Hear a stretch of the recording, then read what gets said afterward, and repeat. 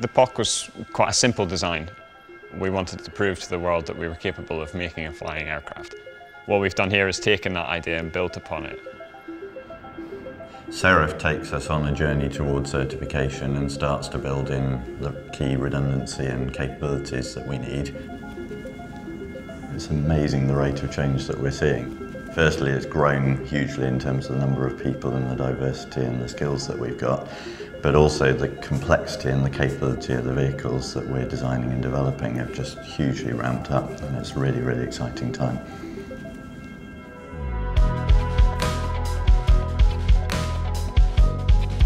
The big difference between Serif and POC is the rotor configuration. We'd moved away from ducted fans and moved towards coaxial rotors. The main reason that we moved away from this layout was to address the redundancy issue. If we have one or two blades that come off, for example, we need to be able to maintain stable flight. As well as with the ducts, there's a couple of nasty aerodynamic phenomena that occur when you're moving forward at speed. What we ended up with was an aircraft with a significant payload capability and an ability to withstand different failure scenarios that the POC simply couldn't do.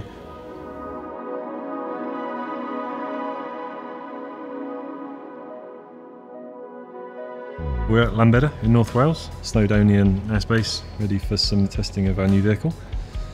To really kind of accelerate the test programme, it's much easier to do that off-site and having a key team focused on this one project.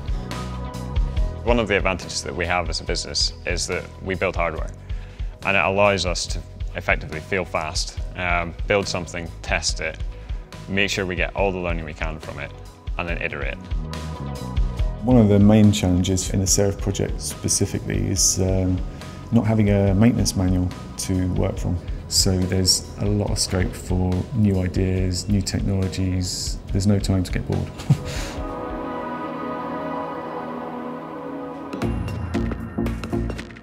We're starting to build in more reliability, more safety systems, the same as you would have in general aircraft at the moment. And we're looking at pushing that technology and pushing the boundaries of what's possible. We have a scale model drone which has the same configuration as a full-size aircraft, so we can familiarise the pilot with the handling of the vehicle, we can test the integration of the systems and tune them, and if something goes wrong, the consequences are much lower than if we're doing it with a full-size vehicle. The test that we'll be doing today is a motor out during the flight. The pilot will take off on altitude hold, and then what we're going to try to do is to kill motor out on the roll axis and see how the aircraft will behave. Motor out in 3, 2, 1, motor out.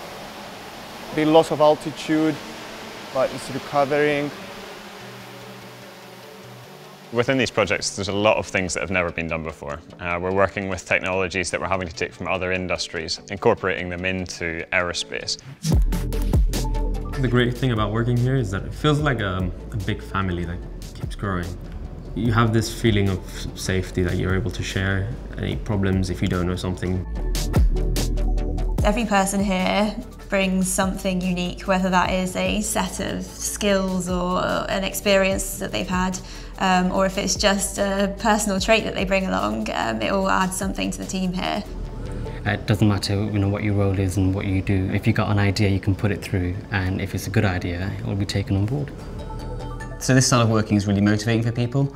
They feel empowered to be able to play a bigger role in the aircraft program than they would perhaps in a larger aerospace company. They can be more creative, they can try ideas out, and they can develop different methodologies and tools that perhaps wouldn't be the norm in aerospace.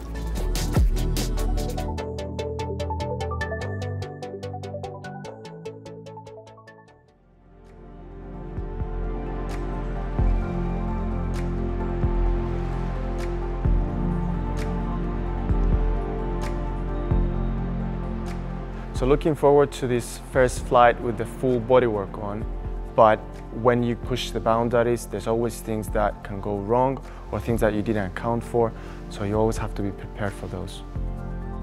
We're looking to go that little bit higher, that little bit faster.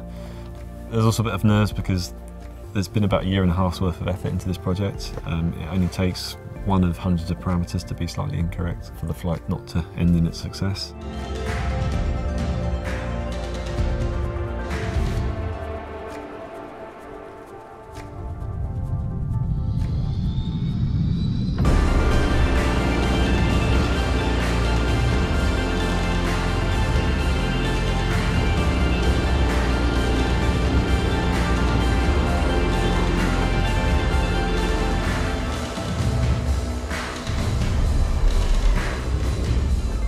Today we have achieved our first long flight with our second aircraft.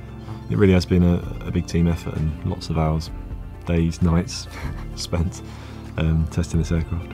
It's like an overwhelming experience. You feel full and proud and happy, and you can't stop thinking that you want even more of this.